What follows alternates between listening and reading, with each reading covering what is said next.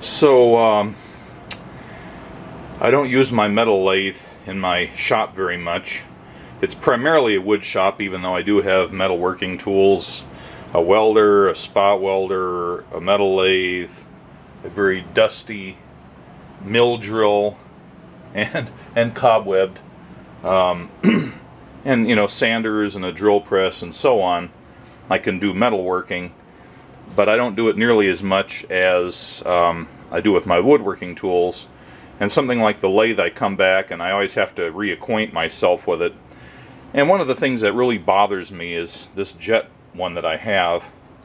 I always have a hard time putting the jaws back in the chuck or the plate or whatever we want to call it. This part, I'm going to call it the chuck. And I've got a set of inner and outer jaws, and they're sort of numbered.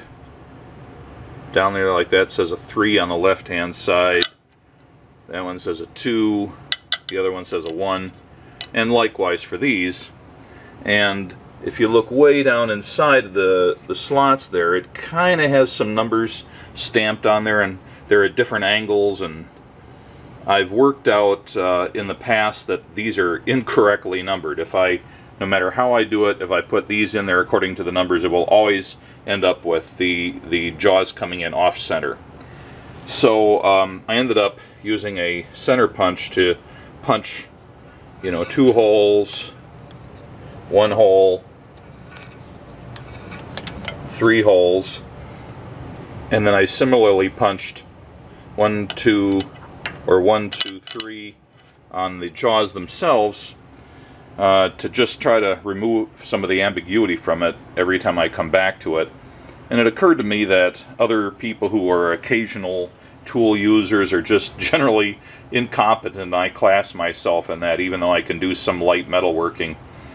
The only training I've had in it was in high school a million years ago, and just whatever I can retain or figure out on my own.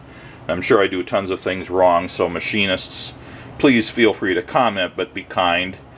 Anyway, I thought I would address this video to the subject of getting the jaws back into the chuck properly. Assuming that you've established that you've got a working chuck and the pieces fit at some point, they're not mismatched from some other lathe or something. One of the techniques I've been using, and I know it's probably what every machinist uses, is I point the face side of the jaws up,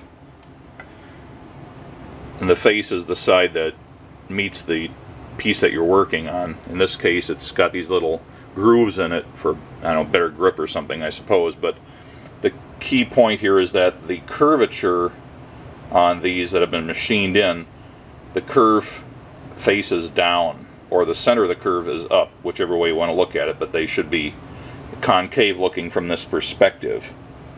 And what you want to do is graduate it from left to right.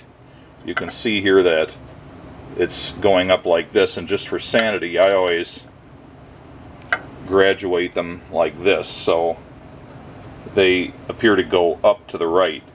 Now the one that is furthest up should be number 1, and I've got 1 stamp in it and it says a 1. The next one should be, I've got it stamped 2 and it says 2. Stamp 3, and down amongst all the dirt it says 3. By the same token, if I arrange these guys in the same fashion, this is one that grabs from the outside in, instead of, well, the curves are still this way, whichever we want to call these, but you can see this one, it's concave, and it goes up to the right. So once again, this should be 1. I've got sort of a my center punch jump, but that's 1 hole, and it sort of says a 1 there. I've got this punch 2, and it says 2 in there if you can see it. And this one I've got punch 3, and it says 3. Now the jet chuck I got was misnumbered. At least if I can read the numbers inside here properly, it is misnumbered, but I've got it punched the way it's been working for me. So I'm going to change the camera angle and show the technique that I've been using that seems to work. And pardon the dirtiness of the lathe. It's right next to a sanding station and the drill press, so there's a lot of sawdust around here. I wipe it off from time to time, but it's definitely not the condition that a proficient and prideful, diligent metal machinist would keep it in. So I'm going to zoom in on the chuck here, and hopefully I can do this and keep my fingers out of the way. So I find the position I've marked as 1 and turn it down. So this is 1, this is 2, and this is 3. And I'm going to put this set of jaws in there. I'm going to find the one that's marked number 1 and engage the teeth here. And if you can't remember which way to do it, remember they have to curve the same way. There's a spiral plate in here with a spiral set of threads on it. They have to engage with these. So I put number 1 in the bottom, and I put my jaw wrench in here, and I turn it counterclockwise while pushing up on the jaw until it clicks like that. I'll do it again. I'm pushing up on it, and I turn it until it clicks in like that. At that point, I insert the jaws for number 2, and this is number 2 back here, and number 3. And if they're working freely, they should pretty much slide down by gravity. This one does. Number 3 is a little sticky, so I start turning clockwise. Now I was turning counterclockwise before until this one dropped in. Now, yeah, I have to push on this one with my thumb just a little bit because it doesn't want to go down by itself.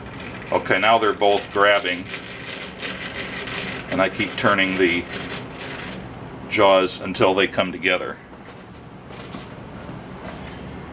And if I chuck up a piece of metal in there,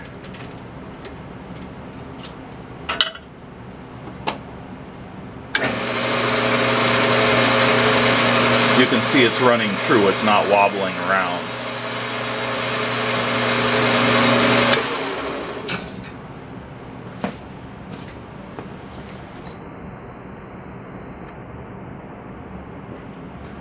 So that's the technique I use, especially with these Chinese-made tools. I'm sure that the majority of them come out marked correctly, but this one always threw me off because of this problem with the chuck being mismarked. And I'd always try to stick the jaws in according to the marks, forgetting what I'd learned the last time.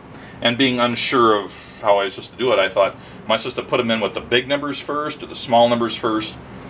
And if you look at the threads, you can kind of figure it out, but one of them appears to be backwards the way you look at it, so it's a little confusing.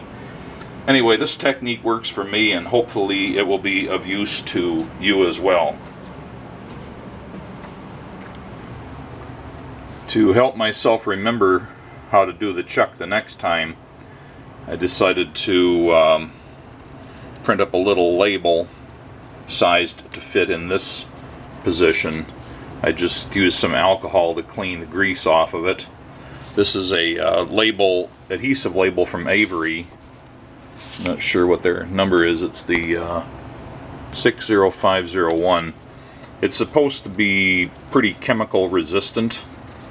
It's intended for labeling like tanks of chemicals and things like that. I'm going to try it out and see if it works. With the adhesive back, it should stick on there adequately. That seems to have worked out pretty well.